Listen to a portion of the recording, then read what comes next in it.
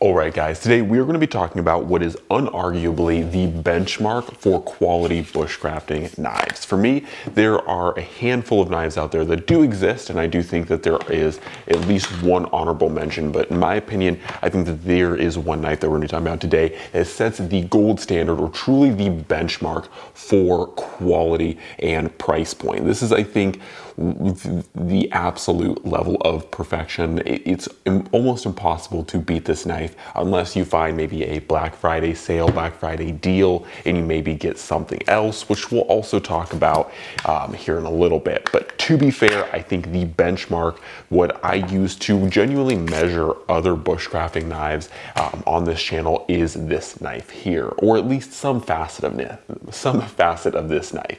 Now, what this is, what you guys are looking at here, is a pretty crispy, pretty clean Mora Garberg, and I had to add one of these back to my collection because, believe it or not, some people are gonna be like, oh, you've never used this knife. And true, this one has not been used, full disclosure, but if you guys have been around this channel for any length of time whatsoever, you guys know that I not only have had a Garberg previously, but I actually have an extensive list of knives that I have placed against the Garberg, if I can English correctly today. Things such as, in my opinion, one of my favorite knives that exists, the Bark River Knives Bushcrafter. This was actually, I think, the first knife that I put up against in a direct use comparison against the Garberg. And I will say the Garberg is a really, honestly, pretty incredible knife because for what you're getting, and I got this knife for $68. You can still go on Amazon and get it for about $68. You can get the stainless option, or you can get the carbon version. I chose the carbon version this time, partially because I actually just like the blacked out aesthetic of the carbon version, but also too, I wanted to try the carbon version as opposed to the stainless. So I picked up the carbon version this time. Previously, I had also had the stainless version, which was in 14C28N, which in my opinion too, especially because ever since I've actually kind of had more knives and played with steel a little bit more, I actually really do like 14C28N. It is a genuinely pretty admirable steel. So anyways, like I said, this is the benchmark of bushcrafting knives in my opinion. I think penny per pound, this is really going to be one of the best knives. Now, a contender to that list would be the Tops Fieldcraft. Now, I say the reason why this is a contender is, unfortunately, when these first released, the Tops Fieldcraft, these were about $100 to $120, which is still, even to this day, nearly double the price of a Garberg, but for a legitimately larger knife, thicker blade tang, and, you know, a little bit higher quality materials, this is genuinely a good contender. Now, I feel a little bit mixed about it because I do love the Tops Fieldcraft. However, unfortunately, this knife is no longer a very cheap knife. These things go up to about $140. And so, unfortunately, this is still will be a runner-up. This is a decent place, though, I will say, for a good learning knife. Like, even at the $140 mark, it's still a really solid, you know, knife to learn, to gain skills, and honestly, it could be a forever knife. It could be an end goal knife. And we're gonna be doing a video in a little bit, or at some point there will be a video released on what I think are end goal knives. And I think, honestly, this Tops Fieldcraft, even the Garberg, could be a genuinely good end goal knife. Now, another one that I think is really solid, I wanted to do two honorable mentions, so the Tops Fieldcraft and the Cold Steel Master Hunter. Now, the Master Hunter is a little bit different because you'll notice with the Garberg and with the Tops Fieldcraft, they both have very proud Scandinavian grinds.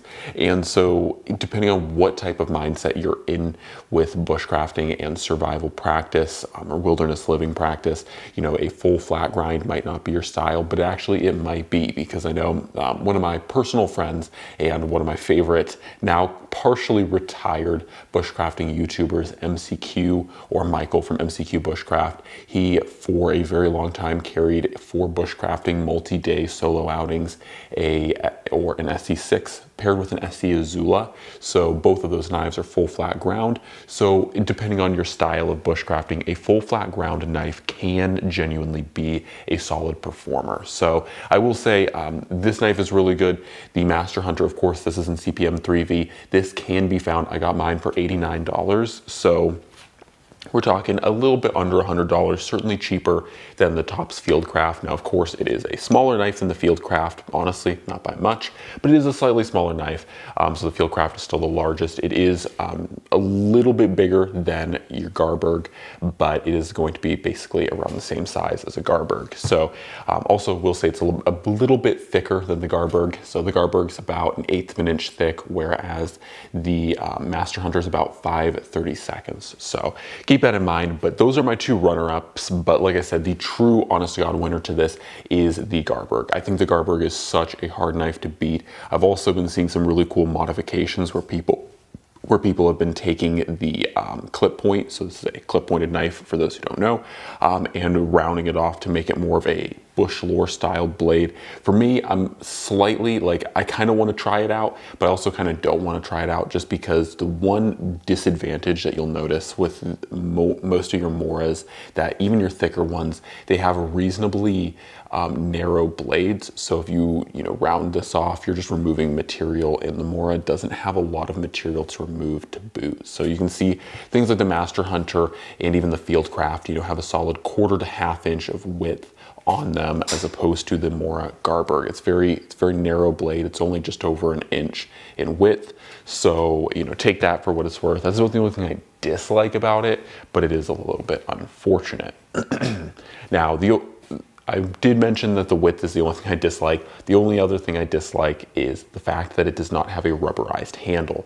Things such as, once again, your Master Hunter is going to have a fully rubberized handle, and I think that is a really huge win for that knife, whereas this is a fully plastic handle, which part of me does like the fully plastic for the one reason that dirt and just garbage doesn't tend to stick itself to plastic as opposed to rubber.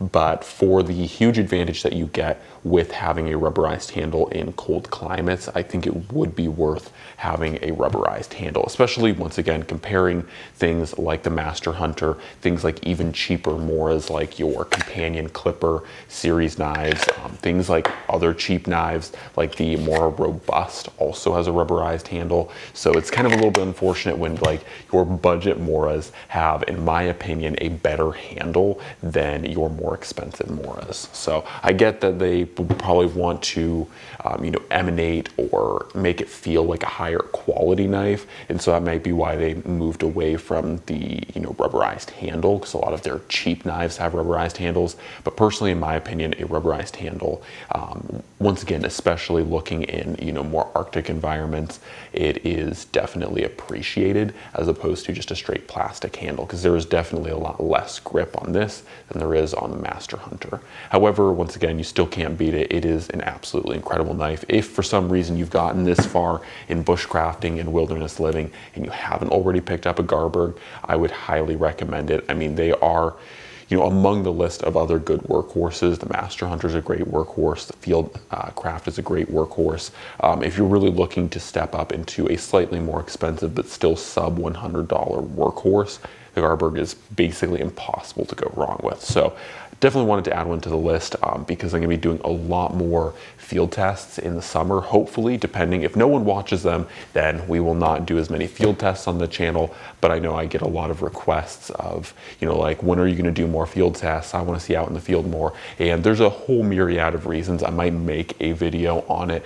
But yeah, there's a whole myriad of reasons why I'm not doing field tests at the moment. A lot of it has to do with the fact that where I live, there is over 5, depending where you're at, 5 to 7 feet of snow on the ground. So even if I, was able to go outside and physically do a lot of those tasks, there is an incredible amount of snow on the ground, more than we've seen here in Alaska in a while. So this isn't like an average winter per se, but our winter is definitely proving to be quite an interesting one. So I am unable to really get out into the woods where there is feet of snow and run my tests. However, once again, this guy is the Garberg as a whole is something that I've extensively field tested, and while this one is unused, I have put a ton of mileage on Garbergs as a whole. So when I hold this one, I know I know what a Garberg can and can't do 100%. Like, there's no question in my mind. I know what a Garberg can and can't do. And once again, I've put it head to head against things like the Fieldcraft, the Bushcrafter, the Strong Arm, and a whole bunch of other knives. So anyways, guys, hopefully you enjoyed this video. As always, God bless, and I'm out.